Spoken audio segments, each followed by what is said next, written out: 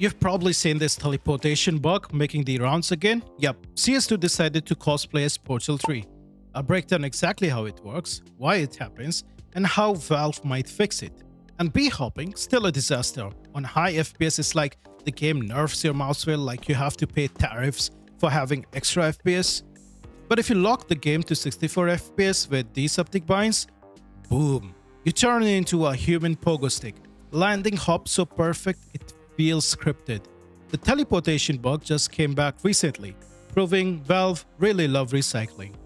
We'll dig into that, plus some demo bugs that arise from out of nowhere, because of course they do, right after a word from today's sponsor.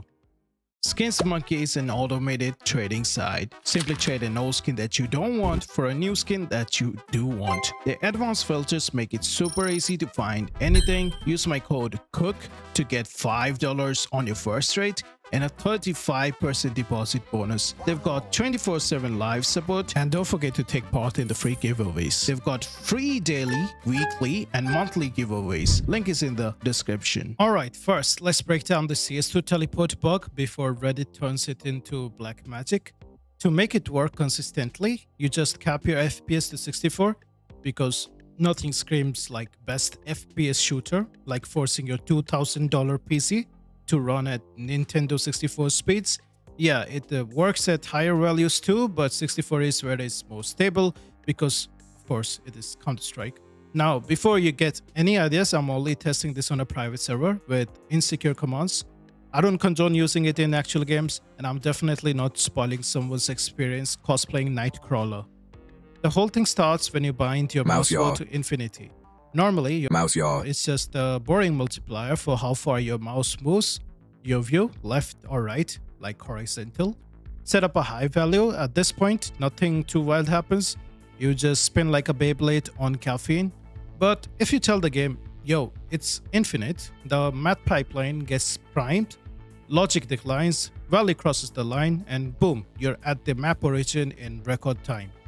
The real chaos only kicks in when you hit record demo stop. Why? Because starting a demo forces the client to request a full update instead of the usual incremental deltas. The full update says, hey server, give me a complete world snapshot. I'm fresh out of frames. The server obliges, the client applies it, and suddenly your corrupted input gets shoved right into the prediction system. That's where infinity stops being funny number and collapses into NaN. No, not your NaN, not a number. The engine now looks at your player state, sees NaN and goes, well, guess you live at 000 now. Congratulations, you just teleported to the 0 coordinates of the map. In other words, MYAW infinity sets the trap, record stop pulls the trigger, and prediction happily detonates your coordinates. Valve's fix is honestly simple. Clamp MYAW to a reasonable float range and sanitize the input so infinity and NaN never sneak through. Until then, welcome to CS2, where your mouse sensitivity in recording a demo can literally become a teleport command. So let's talk about the B-hop bug. After Valve pushed the AnimGraph 2 update, B-hopping has been broken in every single possible way.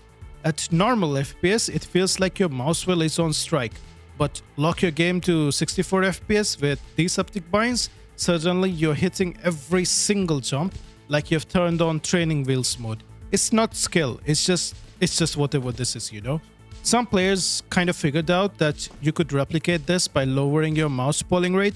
So yeah, if you have your 2004 $2 Pro Gamer mouse, it acts like a bug activator. Mine doesn't go below 125 Hz, so I couldn't test it, but honestly, that's probably for the best. Performance? Still a mess. Frame drop, stutter, crashes. Sometimes I don't feel like I'm benchmarking the game. Sometimes it feels like the game is benchmarking my patience. Some of you are trying to play on really budget PCs as well. If my experience is this way, I can only imagine your experience. Look, I don't want to sound like a whiner. I love Counter-Strike. I even love Counter-Strike 2 when it works. But right now, it seems like you're fighting bugs more than players. Some people are abusing the exploits. Others are avoiding them. I don't really understand, like, how are you supposed to enjoy this game? So please, Valve, before you invent a new gun skin for $50,000, maybe let us just focus on the core issues of the game. I hope you liked the video, subscribe for more, and thank you to all my channel members.